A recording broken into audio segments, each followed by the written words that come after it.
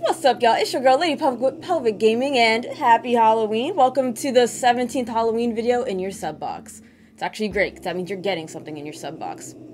A few things before we dive into today's topic. 1, why am I wearing one glove? Because I can't find the other one. 2, why am I dolled up more than normal? Well, Lady Gaga dropped a makeup line, and I'm a die-hard Lady Gaga fan, so your girl had to show support. So, prepare for a lot more glitz and glam in future videos. Today, I'm sharing my top 5 video game tracks that put me in a Halloween-y kind of mood. I got a little variety for you today. Some of the songs are more for like a haunted house to create atmosphere. Other songs you'd want to hear at a Halloween party. So, let's get started.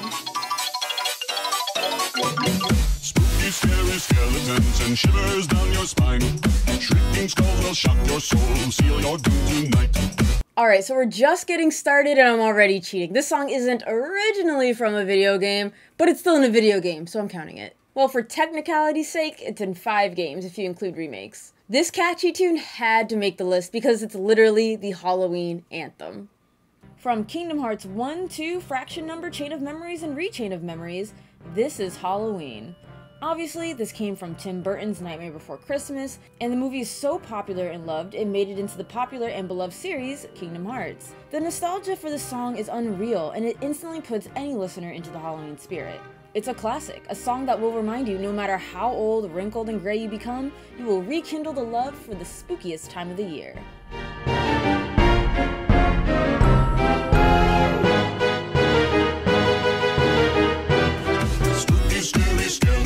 Speak with such a screech. You'll shake and shudder in surprise when you hear these zombies shriek. We're so sorry, skeletons, you're so misunderstood. You only want to socialize, but I don't think we should. In case you're listening and not watching, I did put spoilers on the screen. One thing most games have in common is to kill, and you don't get punished for it. In fact, games encourage the slaughtering of monsters, gain that experience, that weapon level, that job experience, those execution points. Undertale, an indie game that took the world by storm back in October 2015. A game that defied the JRPG genre and even poked fun at it. And it took more of a logical approach when finding yourself in a battle. Most games only allow us to fight instead of using our words or finding a peaceful alternative, aside from escaping. Well, if you decide to stick to your JRPG guns and kill everything, the game will change, and you'll find yourself having a bad time. Typically, if you kill a few monsters or none of them, you'll still be able to go to towns, hear the peppy music, interact with the locals, and everything is relatively okay. Take Snowden, for example.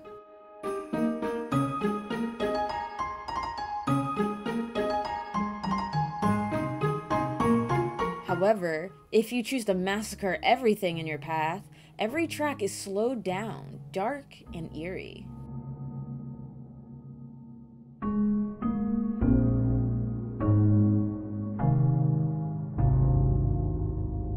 You'll notice the people are gone. Even shops are empty and you can steal instead of buy. Note the entire game is like this. Genocide Music has a separate album. Now, one of the most iconic tracks in the game is Bone Trousel, the theme of the most lovable skeleton in the world. Sorry, Jack. Papyrus is a puzzle-loving, spaghetti connoisseur dating king. He's a goofball who's instantly lovable. It's impossible to hate this guy and his bouncy theme song.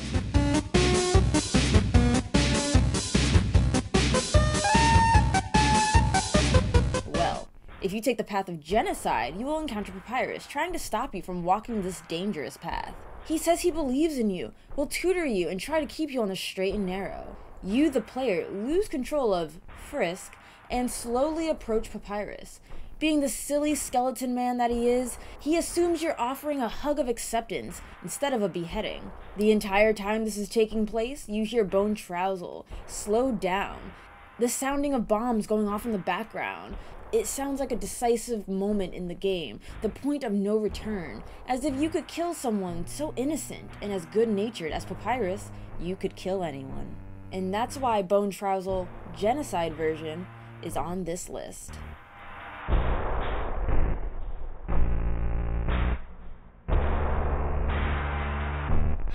A spooky, scary skeleton shouts startling, shrilly screams. They'll sneak under sarcophagus and just won't leave you be. Have you ever been probed before? According to my analytics, at least 20% of you should be, but I'm not a doctor. This actually brings me to my next song, Alien Invasion. I'm so good at segues. Aliens, specifically in The Legend of Zelda Majora's Mask. This song just gives me the heebie-jeebies, and I'm pretty sure it scarred me as a child. While playing Majora's Mask, you'll end up helping Romani fend off aliens who are stealing the farm's cows. Sounds crazy, right? Well, it is, until you find out it's real and you're frantically running or riding around, or keep a cool head and just shoot from a box, the ranch shooting aliens. And the music doesn't help with your anxiety either, but it does pull the entire scene together. I also find it to be one of the most memorable and off-handed songs in The Legend of Zelda, as there's nothing else like it in the series.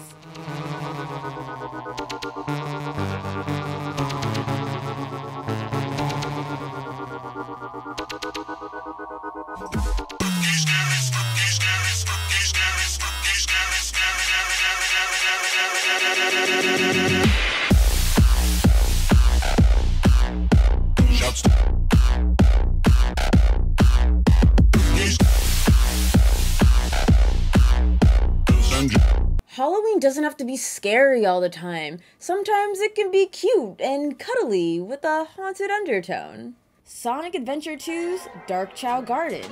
It takes a cutesy Chow theme we all know and love and adds a dash of spoopy.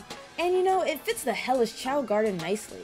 It's like if you took Halloween and chill and made it into a song, it's the Dark Chow Garden. It's perfect devil baby raising music, and certainly deserves a spot on the list.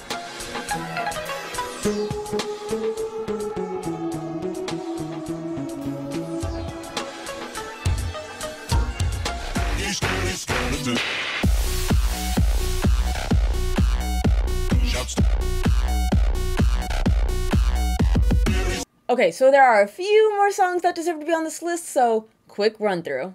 Legend of Zelda Ocarina of Time's Shadow Temple. I try to keep one selection per series, but I can't deny this music gives me the chills.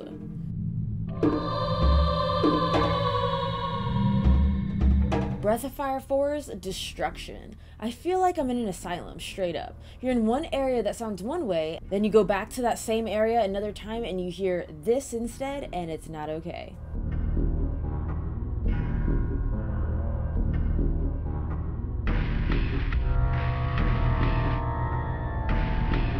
Chrono Trigger Inside Magus's Castle is an excellent eerie song. You definitely get walking into Dracula's castle vibes.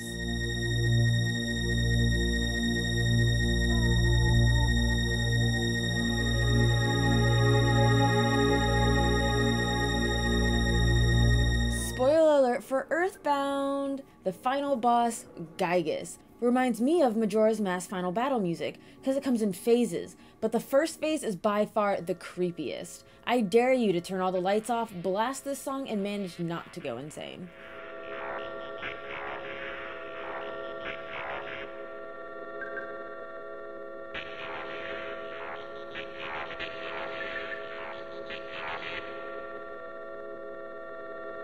Lavender Town. From a lot of Pokemon games, while there are several variations, Pokemon Red and Blue is where it's at for me.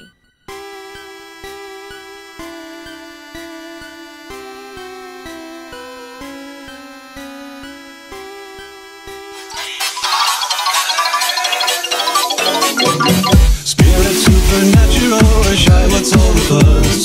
The bags of bones seem so unsafe, it's semi-serious. I cannot remember the last time I went to a pumpkin festival, a harvest festival, a haunted hayride, or anything like that. At least, not in real life. Night in the Woods, an indie game about a lot. Mental illness, economics, and just life.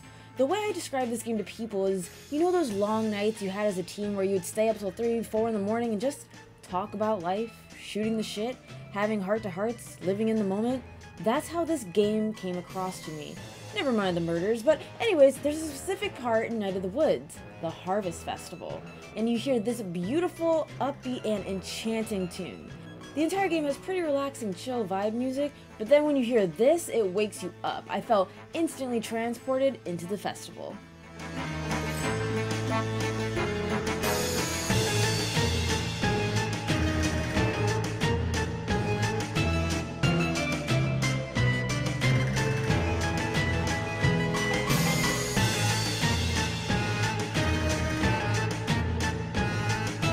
And there you have it.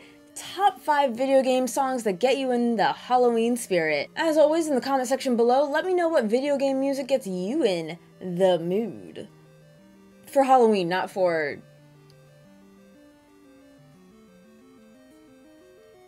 Wow, I missed. Thank you so much for watching. Top box is more top 5 videos like this, and the bottom box is my Let's Play channel. I wish you all a very happy Halloween. Mwah.